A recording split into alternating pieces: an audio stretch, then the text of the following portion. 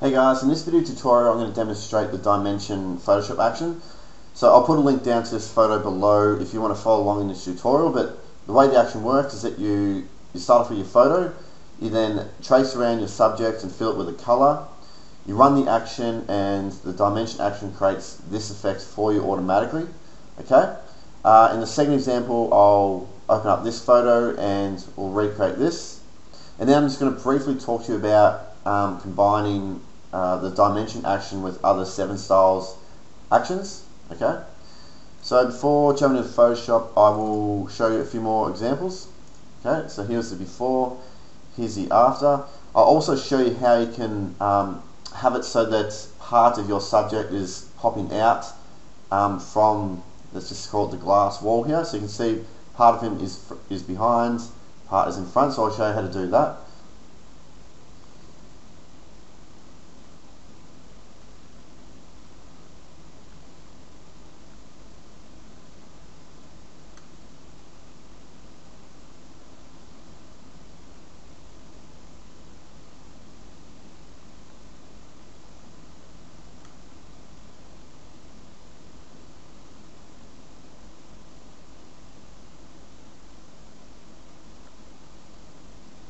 Alright, let's jump into Photoshop.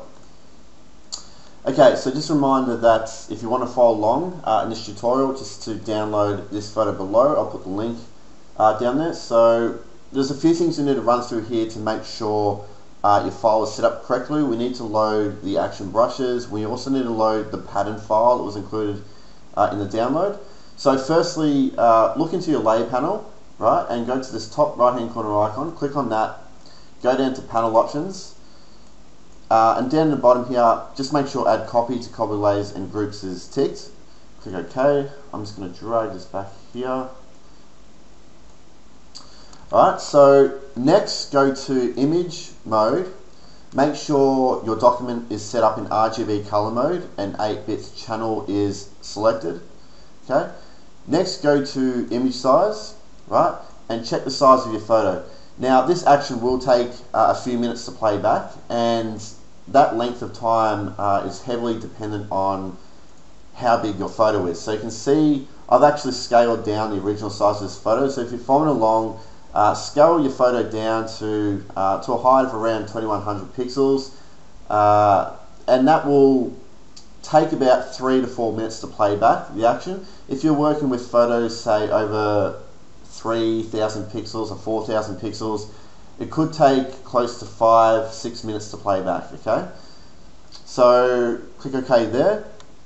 Now what I need to do is load the brushes that were included in the download. So if you just hit B, right, that'll activate the brush tool.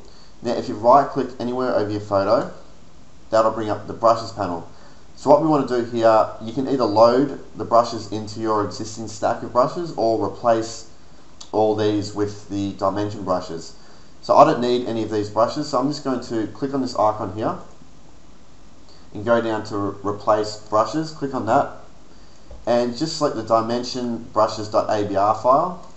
Okay, so there's only really 2 brushes with this action, but if you don't load them up you are going to get an error, so just make sure that's done. So when you've loaded up the brushes, make sure the brush tool is still active and just check that the opacity is at 100%. Okay, so yeah, just hit B. It must always be at 100% before you run the action. Whenever you load brushes that comes with an action, always make sure it's at 100%, and also make sure that this icon here is turned off.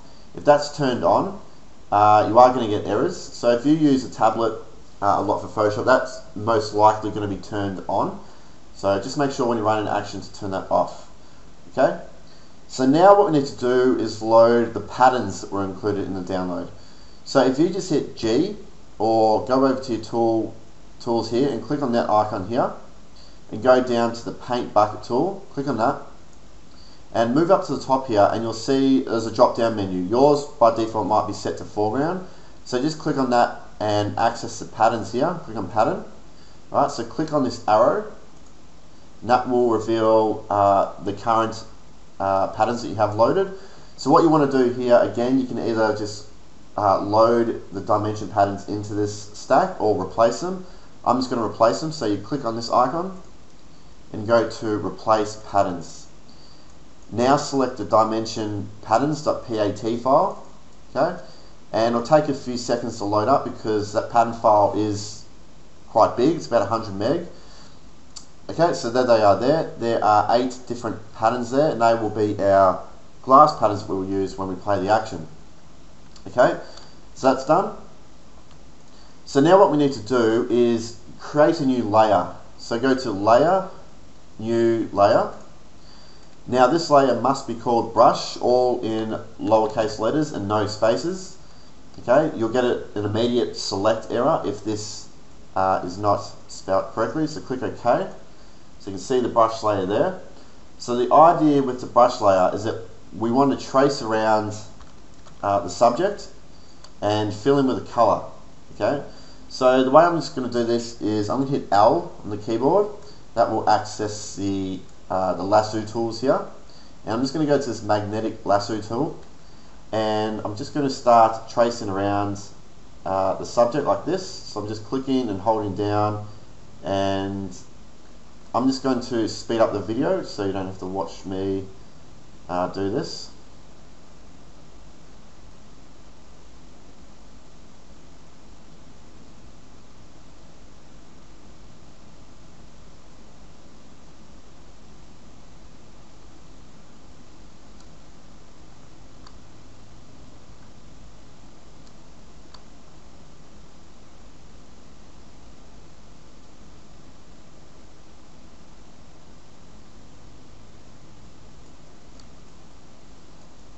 Okay, so there we go. I've just finished tracing around my subject with the magnetic lasso tool. So now what I want to do is fill this selection in with a color. So I need to make sure my brush layer is active. Make sure you don't fill in your selection on the background layer. It must be the brush layer. Okay, so currently my foreground color is black, and you can fill your subject in with any color. So let's change it to red. Now the shortcut keys to fill a selection in with the foreground color here is Alt backspace or Option backspace. So click that, and then you'll fill your subject. Control or Command D to deselect. Alright, I'll zoom out a bit. So there we go, I have the brush layer and I have my selection. Alright, so now what we need to do is load the Actions panel. So if you go to Window, Actions, it'll pop up to the side here. Click on this top right hand corner icon and go to Load Actions. Click on the dimension.atn file and it will pop up here. Okay, so when you've loaded up the action, it will come in this folder called Dimensions. So you twirl that open and there's a few different actions here. Now all of these actions here you do not touch, okay? So I've just put them in a divider just to remind you don't touch any of these in here. I've also got in brackets don't touch. The only action that you want to play is this top one, Dimension, alright? So you click on that, and all you need to do is click play.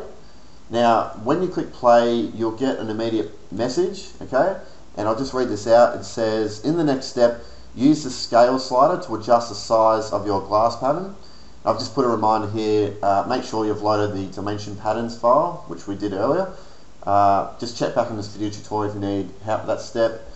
To select a different glass pattern, click the down arrow to the right of the pattern thumbnail. You can choose from 8 glass patterns.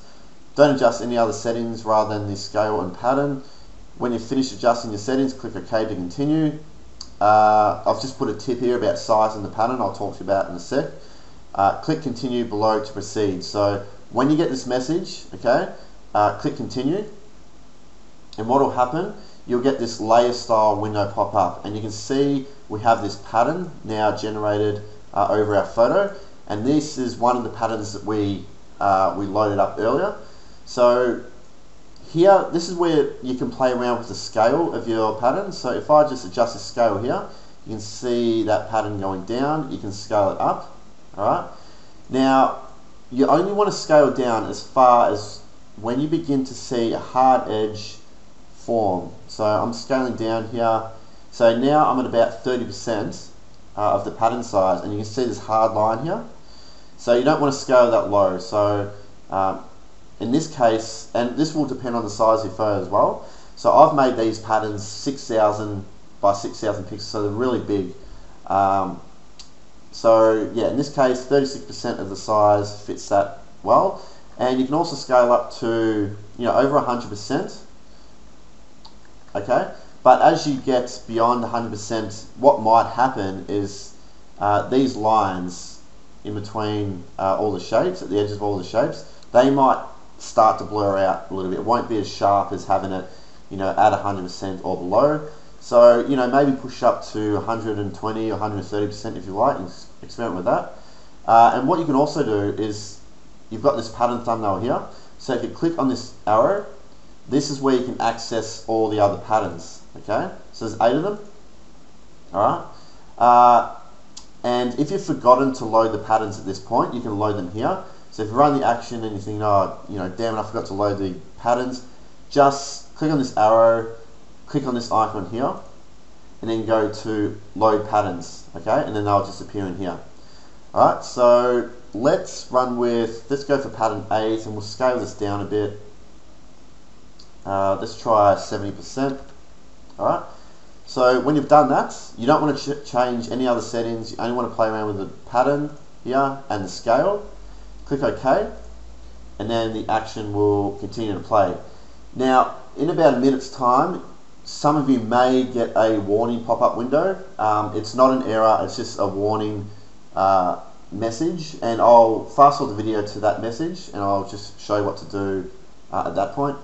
So it just says some aspects of the effects cannot be reproduced for layers. So if you get this window pop up, just click on don't show again and click OK. Okay, and that message will never show again. It's not an error, it's just part of what Photoshop needs to do with one of these steps. So, okay, so that's that. So just click on don't show again and it'll never pop up. Alright, I'm just going to fast forward this video and get to the completion of the action. Alright, so the action just finished playing back and there's my result. So let's just collapse the actions panel for a moment and we'll look into the layer panel. So the first thing you want to do, and you want to do this with all of my actions, is once the action is complete, you want to collapse all these folders that are open. So to do that, the dimension folder will already be selected. So you hold down Control Alt or Command Option and you click on this folder arrow. Click on that, release the keys and reopen the folder, and everything is collapsed. Okay, so I'll just minimize this folder again. So you've got here the dimension folder that has all the effects. Okay, I've also left the brush layer on at the top here. So if you wanted to experiment with a different pattern, okay, you just delete the dimension folder and the file is all set up to run again. So all you need to do is click on the play on the dimension action and then choose a different pattern. Alright, but let's go back into the layers here. Alright, so I'll jump around the layer order a bit here and talk to you about what they all do and how they sort of influence the design. So firstly, we'll jump to this layer here in red. It's called main photo subject, and I've got in brackets here brush mask. So if I turn this off, you'll see that hides our subject, and all you're left with is this background design. Okay, so you can see that all this main photo subject is a selection of I've taken the area that you've brushed or the area that you filled in, and I've put this on top of all the other effects, okay, so that your subject sort of sits in front of this glass wall. Now the reason why I've got in brackets here brush mask, okay, is that if I start brushing black, so if I just hit B, if you hit B, it'll automatically select the soft brush that was included in the brushes that you've loaded up. Alright, so if you start brushing black onto this mask, what that's going to do, it's going to hide your subject, okay, so that, you know, it looks like part of him is coming out from this glass wall, okay, and you can see this part here is sort of in front of him. So anywhere you brush black onto this mask, it's going to hide your subject. Anywhere you brush white will reveal it. So if you want to switch between black and white, you just hit X on the keyboard. You can see over here as I hit X, it's flipping around. So I can flip to white and sort of brush some of that away, flip back to black, just to fine tune it. Okay. Now, what we might check out now is down the bottom here.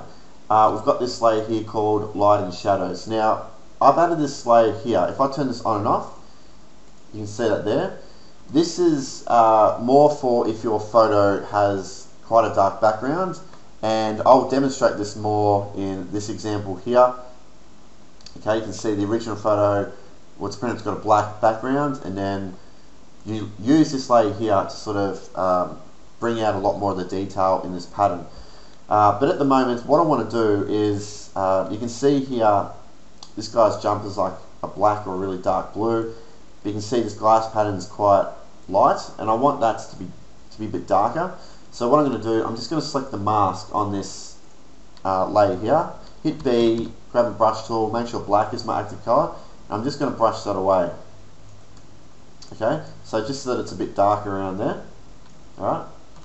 Now, something else that might be influencing how bright this glass pattern is this soft glow layer here, and I've got in brackets here opacity. So if I turn it on and off, you can see that there how it just adds like this general light, I guess, over everything. So again, you could brush into the mask to control where you want it a bit darker, or you can just lower the overall opacity.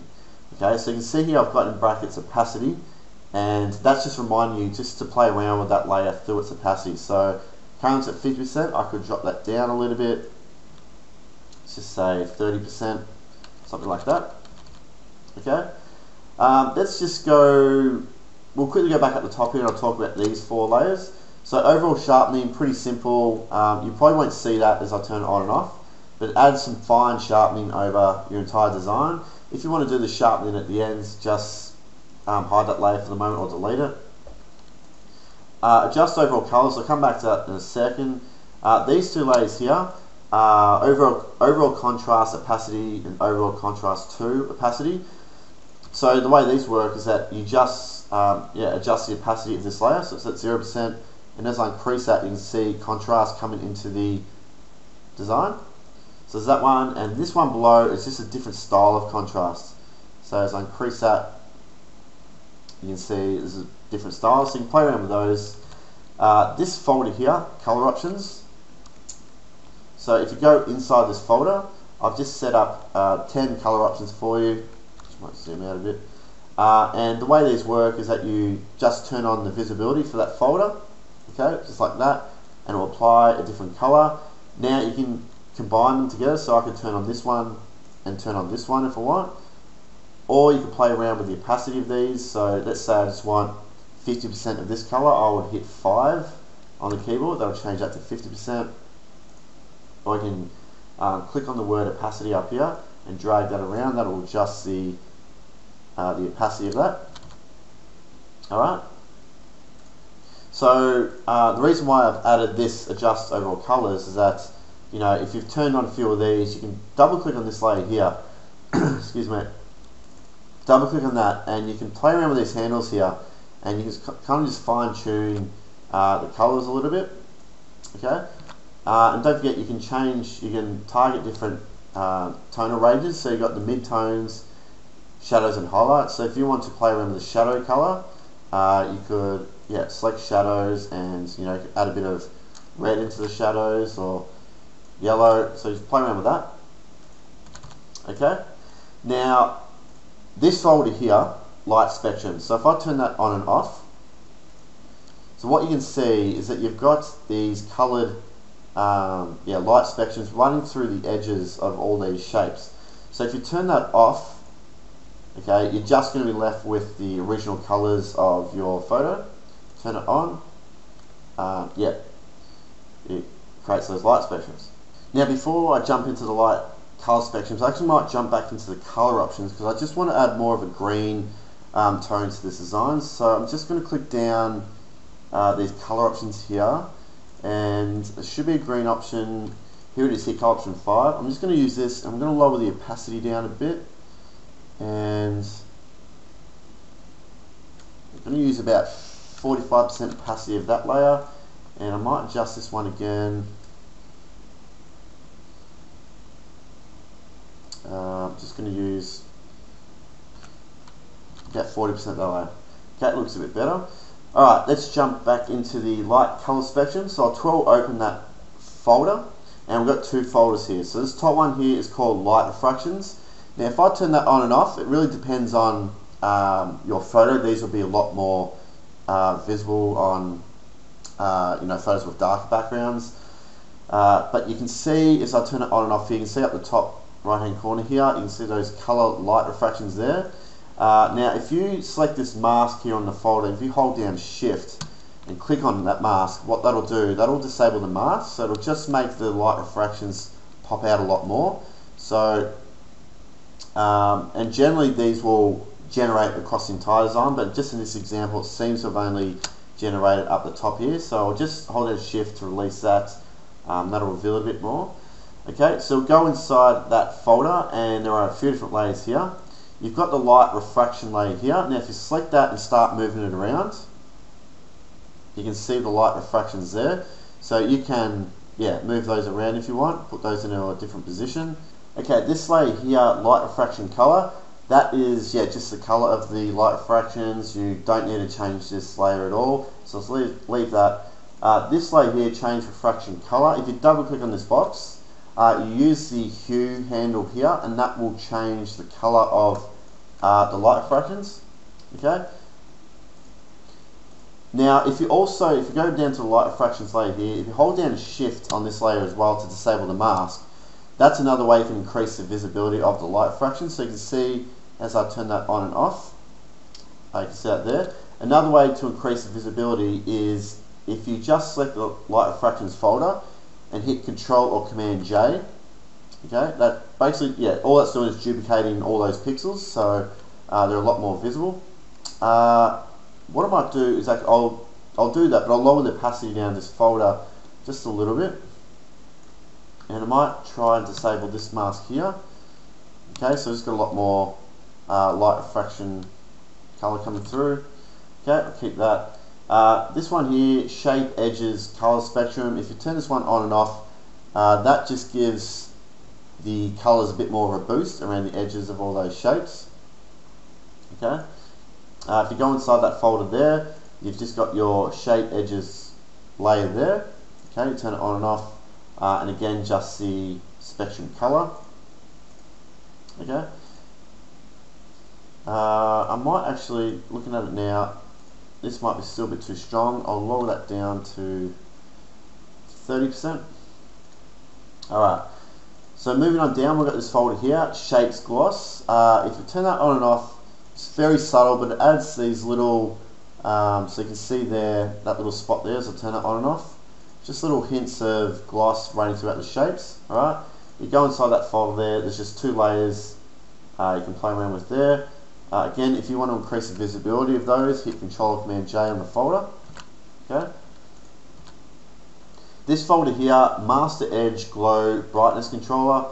It's a long name, but if you go inside there, what you want to do is double click on this layer here, and that will bring up the levels properties. Now what you want to do here is play around with these handles. So if I drag this handle here to the right, you can see that has darkened up areas of our pattern. Now if you drag that inwards to the left, you can see that is starting to brighten up random areas of our pattern. So play around with that. By default, I've just lightened them up a little bit, but you might prefer it darker. I might just keep it about there. And if you drag this one's a bit more sensitive. If you drag that inwards to the right, it will make it a lot darker. And left, I might just keep it about there. Okay, so that's that folder. Moving down, this folder here, additional edge glows. If you turn that folder on and off, you can see that adds a lot of different highlights. And if you go inside here, there's a few different layers. You can just play around with turning those on and off and seeing how that influences your design. So if you think that's too much, you can just turn those off. I might actually just lower the opacity down to let's just say 60% with that one. So the quickest way to figure out what these layers are doing is just turn on the visibility for them. Okay, some will appear much more visible than others. And I always like to experiment with duplicating layers. So just select one, Control or Command J, okay, and then what I like to do is hold down Control Z or Command Z, and that will just undo and redo what you've just done. So you just basically just get a preview of the before and after. Okay, that's that photo. Alright, so this layer here, Edge Brightness Controller. If you double click on this and you play around with this lightness handle here, if I drag this to the left, you see what that's done is taken a lot of brightness out of the edges. So if I drag it to the right, you'll see those edges start to get brighter, just like that. So left, right, so you see that there. So yeah, play around with that.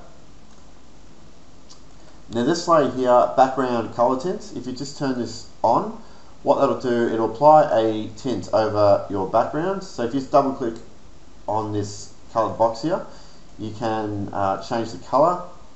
Alright, now you can see that it's not influencing our subject here, it's because it's below our subject layer. So if you want to add a tint, this blue tint over your entire design, just move that to the top, and then that will now influence your subject as well. Okay, so this layer here, I briefly went over this, but it's a soft glow layer. So if you turn that on and off, you can see it there. It does a good job of filling out the shadows. Okay, again, control that, turn it on and off, and if there's any areas that you prefer without it, control it by brushing black into the mask to hide it. Okay, this layer here, shapes contrast. I've got to practice opacity. So by default, the opacity is at 20%. So if I turn it to 100%, then 0,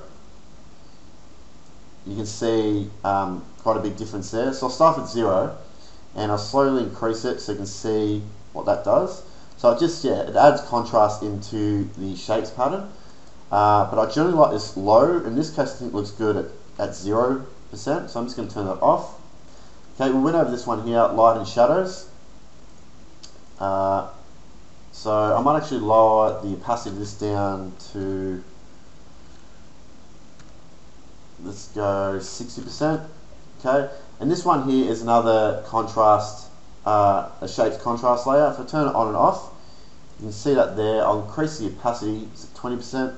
So as I increase that, you see it's just a different style of contrast into random areas of the pattern.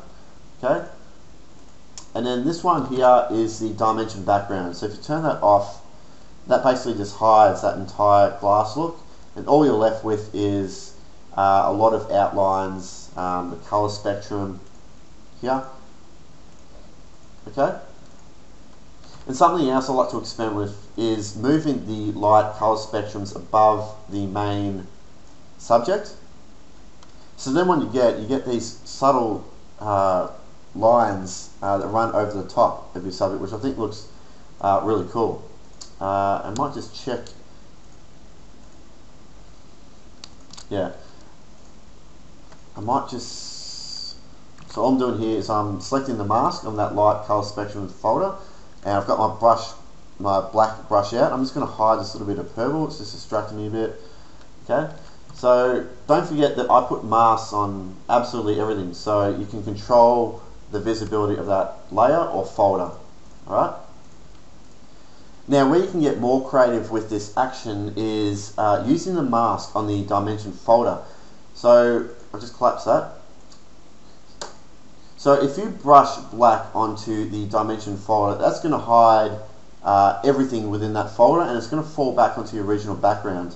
So you can create these blends between, your original background to the dimension background. So for example, if I select the mask here, and if I hit B, and if you use the left and right square brackets, that'll change the size of the brush. Okay, black is my active color because I want to hide it. So if I start brushing now, what that's going to do, it's basically hiding everything within that folder. Okay, you can see black in the mask there, and that's just falling down onto our original background. Alright, now a little tip is that if you want to use that method, and you can see what it's done, the colors don't really match. So what you might want to do is just grab the color options folder and move that outside of the dimension folder, so that way it's influencing our background layer as well. Okay, So I've got that. So what I might do, I'll open up an example which better demonstrates how you could use this method of brushing on the dimension folder mask. So I'm just going to open that up now.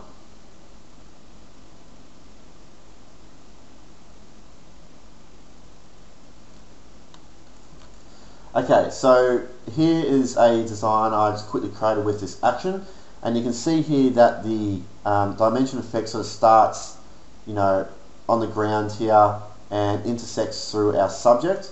So what I'm going to do, I'm just going to hide a few masks here. Actually, what I'll do, I'll just reset these masks and I'll just rebuild this from scratch.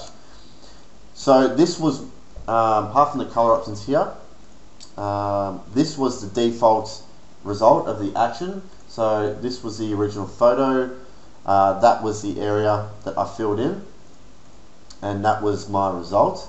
Okay, so what I wanted to do here is, firstly I wanted to hide his legs behind this glass wall. So I jumped to the mask of the main photo subject layer, grabbed my black brush, okay, and all I did was just brush over his legs. So now his legs have disappeared behind this glass wall, okay? But next what I wanted to do, I wanted this glass wall to start up, higher. So I went to the dimension folder mask, again, my black brush, and I just started brushing away to a point, or to the area where I wanted the glass wall to begin. Okay, just like that. So now,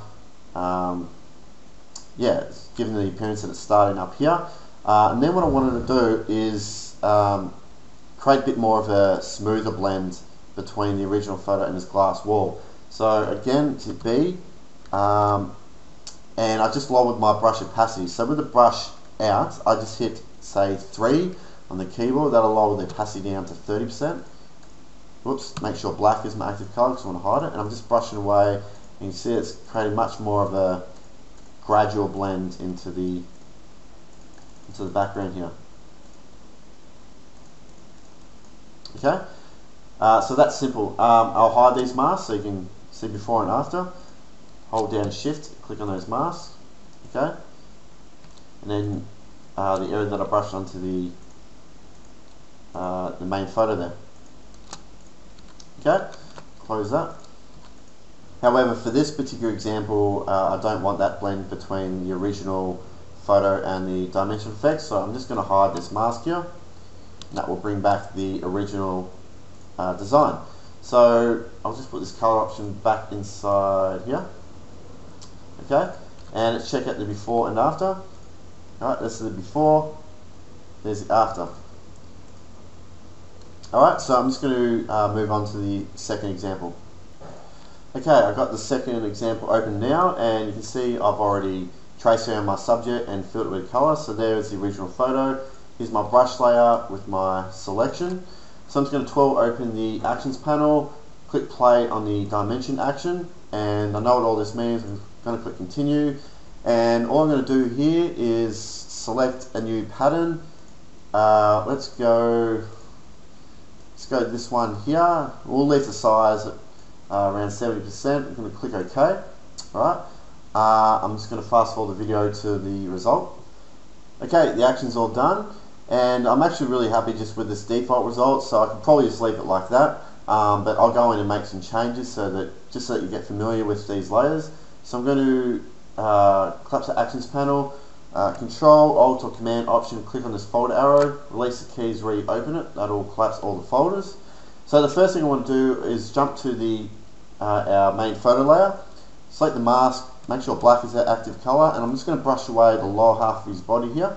Okay, I'm going to hit X, that'll flip it to white. I just want to reveal, bring this part back here.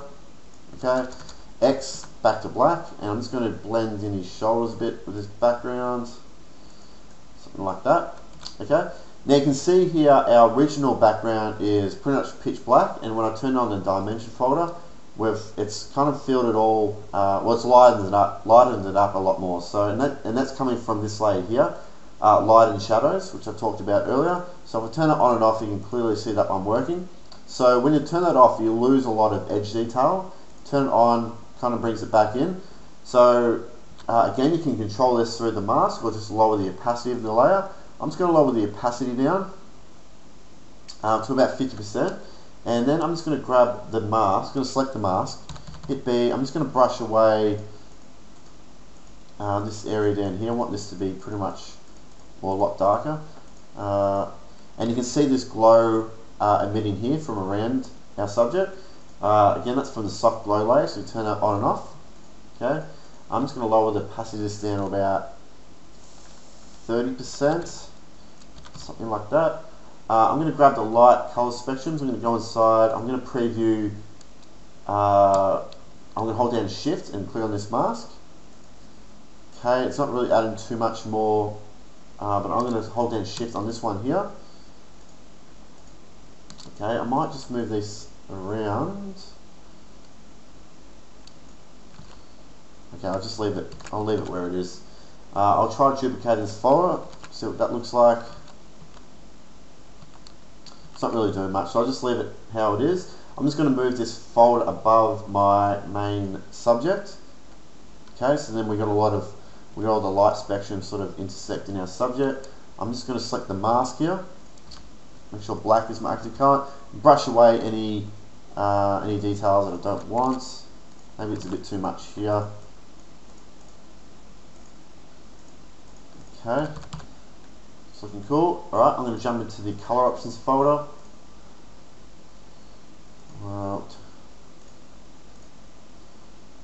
That looks good. 9 and 10 both look good. Let's go for 9. I'm just going to lower the opacity down. Choose a little bit of that. And I am done. I'm pretty happy with that. So just a couple minutes work and my design is complete. So let's check out the before and after. There's the original photo. There is the dimension effect. So lastly, I'll quickly talk to you about combining the dimension effect with other Sevenstyles actions. Okay, so you don't just need to use the dimension action on a plain stock photo. You can actually run other Sevenstyles actions, create cool effects on your photos, and then add the dimension action on top of that.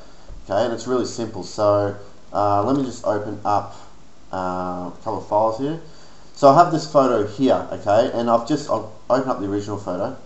So this was my original photo, and I ran one of my actions called fracture, and this was the result that I got. Okay, I'll put a link down to the fracture action below so you can check that out. Okay, and all I did after I run the action, I saved out my image. Alright, I'll just close it for a sec. Okay, so I saved out my design as a JPEG, and I've reopened it. Okay, so here it is here. So now if I wanted to run the dimension action, all I need to do is go through that process of creating my brush layer. So layer, new layer, brush, okay, and all I need to do is fill in the area that I want to have the dimension effect appear around. So I'm doing a really quick job here just to demonstrate. So there we go. And all I need to do now is load up the actions panel, click play. Alright, click continue there, and choose a pattern, and click OK. Alright, and I'll fast forward the video and get to the result again.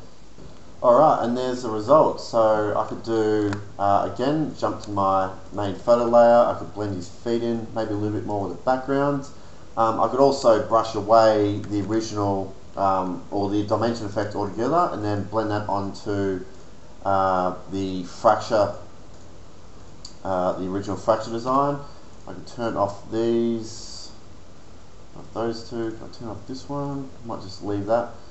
And yeah, so you can apply this effect, like I said, to any of my actions. I've got over 100 different effects to choose from, so heaps of different cool designs you can come up with when applying the dimension action to your designs. So guys, that's it. I'll put a link down to the support page below, so if you're having any troubles with the action, firstly check back on this video tutorial and go to the start and make sure your file is set up correctly. Okay, and if you're still stuck, jump to the support page and have a look at the solutions to the errors mentioned there. Okay, and if you're still stuck, you can contact me via that support page and I will help you out. But if not, have a good time using the effect. Thanks.